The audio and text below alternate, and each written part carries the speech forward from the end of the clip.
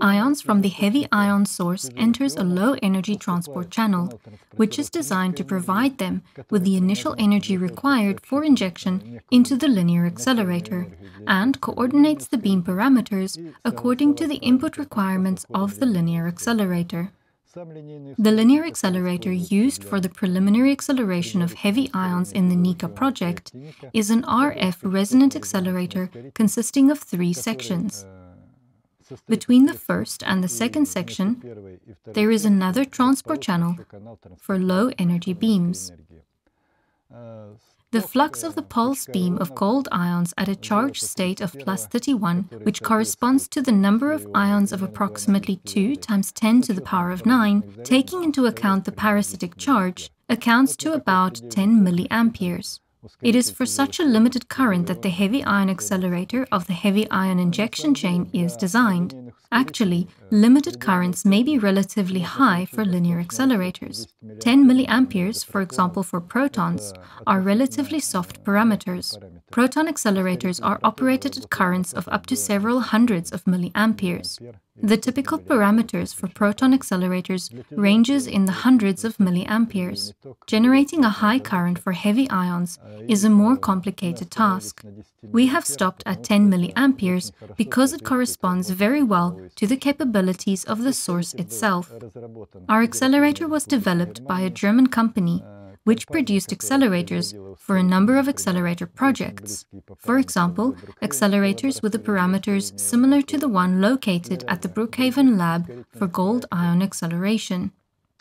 Our accelerator was built in Germany, and the fundamental difference to other accelerators currently in operation around the world is that this was the first accelerator which had an RF generator based on transistor technology and solid-state electronics. The amplifier itself was built in Australia. Thus, our heavy ion accelerator reflects the international nature of our institute. Specialists from the Czech Republic and Slovakia were involved in its creation and built some of the elements, such as the vacuum systems of the accelerator. Slovakian experts were involved in the creation of the supply systems for the lenses needed for beam focusing. The accelerator was initially tested on a laser source. The laser was created in the UK.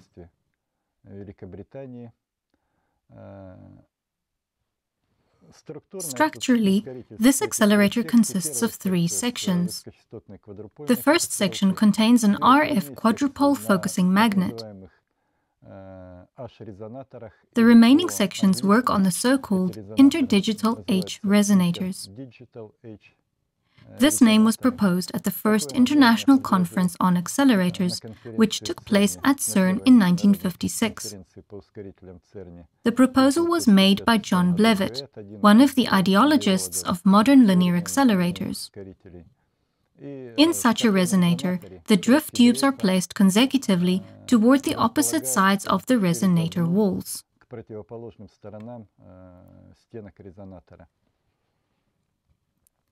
The structure of the linear accelerators, its main part, was suggested in the 90s by Ulrich Ratzinger, when he was working on the development of the accelerator complex in Darmstadt.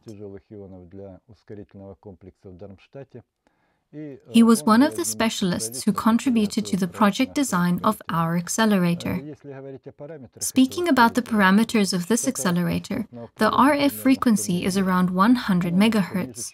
It is slightly lower than the value usually used by proton accelerators. The minimum charge-to-mass ratio that the accelerator is capable of accelerating is 1/6, which corresponds to the 31st charge state of a gold ion. The full length, including the low-energy transport channel, is about 11 meters. This means that this modern accelerator ensures quite a good acceleration rate and, by its geometrical characteristics, fits well into our existing building.